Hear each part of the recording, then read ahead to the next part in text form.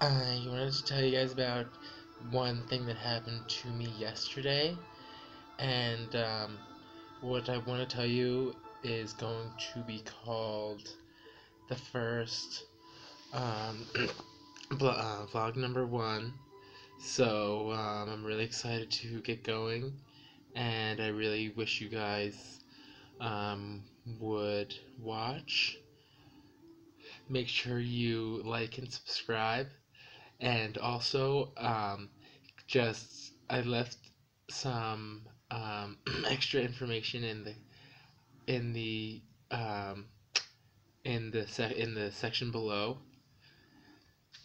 and so I'll leave some things there for you guys to click on, and some clickables, some fun games as well. All my favorite games on addictinggames.com I listed on there, and I'm thinking about making that vlog number two. But for this vlog, I wanted to start talking to you guys about one thing that happened to me. And before I get going, I just want to say that I know that I've already told the story to some of my friends. So I want you guys who might be watching to see you guys who might be watching who I've already told this to you about I mean to I want you guys to know I'm sorry if you because you've already heard it, but thanks for tuning in anyway, and I really want you guys to know that you're my best friends, and also that thank you, and make sure you hit that like and subscribe, because I'm thinking about making this sort of a full-time thing, like maybe even every night, I don't know. Respond to my poll that I put at the bottom of the of below of the page. Play the the page below. The page below. Jeez, oh my gosh, I can't even say this. I can't even say this right. God.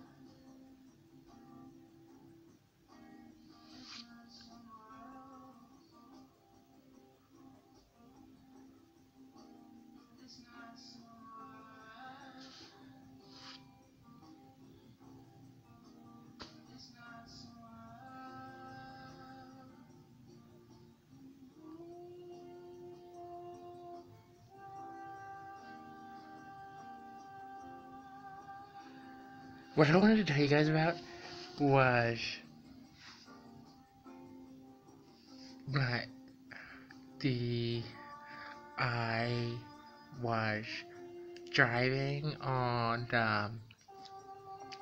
I was driving on this road, and I had to take a new way, and um I pulled over on side of road, and I pulled out my phone. It's this phone that I'm recording on, um and it has a pretty great camera, as you can tell, and I really am thankful for my sponsor who bought it for me, and to set me up with this nice place and my own boy, or my landlord, I mean, who acts as my help. And I pulled out my phone, which don't get me wrong, I really am thankful for, and I'm not someone who takes and takes from other people without saying thank you. And so he likes me, and he's good help, and thank you for him. And I pull up my phone, and I mean, it is no working, and so I mean, it was working, and I knew I had to do a loop-de-loop, because I checked, and I knew that you had to go round and round until you were going left. It was one of those ones where you go right, but really you're going left. Because you loop around underneath or up above sometimes in a separate ramp. And I accidentally got off at the wrong ramp. And the one right before, because I told you my GPS wasn't working. It didn't have me at the right. I mean, it did. It was working, but no. I thought that it was a right turn, but it was because I only saw one loop-de-loop on the map, on the map, and I took the wrong turn, and I was going on the road, and right before as I was getting on the turn, no pre-warning, there was a sign as you're in there, this off ramp on this major highway, which I wasn't allowed to be on. No, I was allowed to be on, but I took the exit for the sign after the ramp, which I had turned onto. It had a no motorbike sign, and I was like, oh god, what do I do? Can't stop now, I'm fucking late. No, I wasn't late at that point. It was just normal. But I was on, I'd be like, oh, maybe it's 2 seconds, I'll get off of the next exit.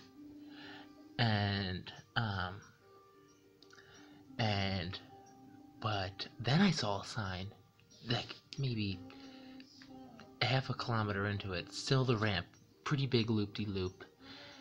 There is, a sign that said next exit. No, this was after. Then, I'm like, I could just keep going. And then there's a police station thing. It's this huge highway. And there was this police stand. And this guy saw me, and he ran over to me, and he was waving this glow in the dark, or no, like a lighted up, it was daytime, flash stick pointer thing, and he was blowing his whistle at me, and he was flagging me down, wearing like a full like army uniform. And I just kept going. Because I was just like, fuck you're just gonna ask me for money? Like, I'm tired of you fucking money fucking thieves trying to reach to my wallet, fucking policeman, fucking. And I thought I was just gonna get off. I thought I was just gonna get off at the next exit. So I was like, I don't want to deal with this guy. Like, I can outmaneuver him. And there's no way there's like cameras around, and like no way I could be tied back to the motorcycle if there were cameras anyway. And fucking then I see a sign that's like next exit 65 kilometers. And I was like, I can't turn around because the police guy's back there, and there's a partition in the middle of the road. There's also a partition on the right side of the road, two partitions that last 65 kilometers, except one place had a hole. And so I said, let's pull over and get off the bike and see if we can pull the bike over the guardrail to try to climb underneath that hole in the fence. Because at this point it was 25 minutes to school, and I was 20 minutes away if I hadn't just taken that 65-kilometer thing.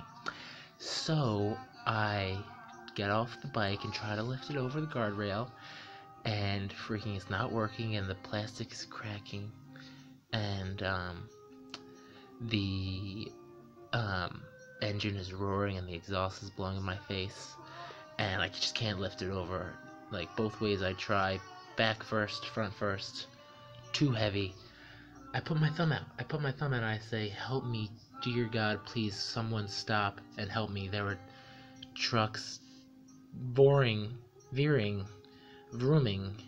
by, and I went to the middle of the road, and I put out my thumb and I said, go around me or help me, and they went around me.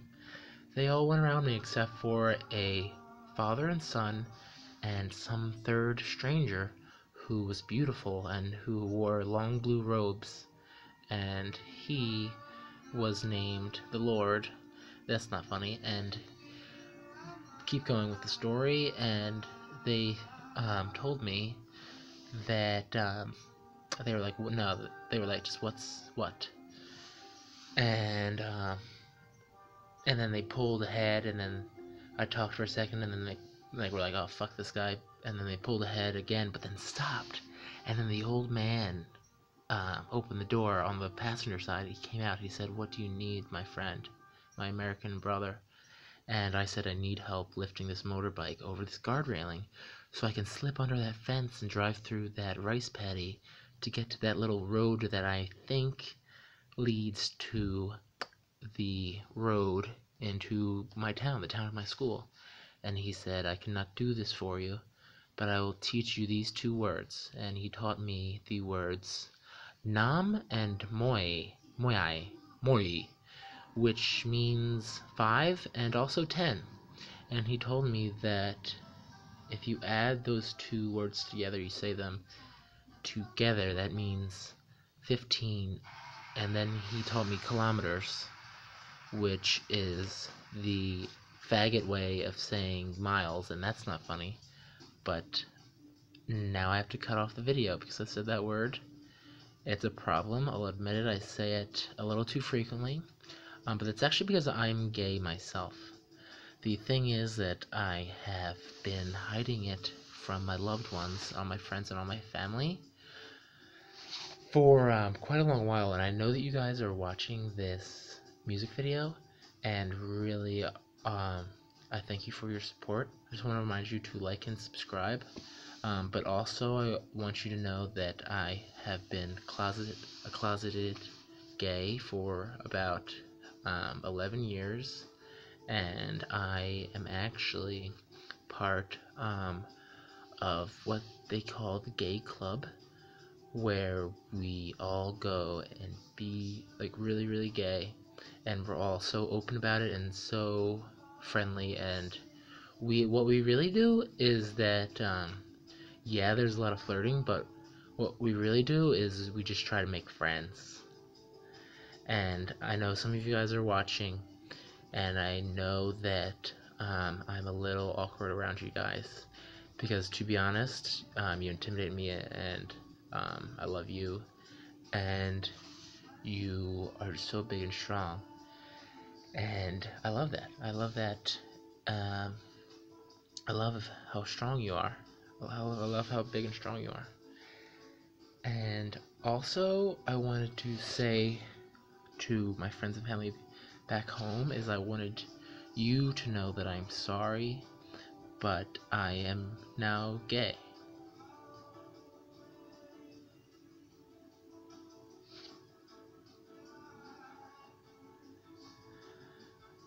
Yeah?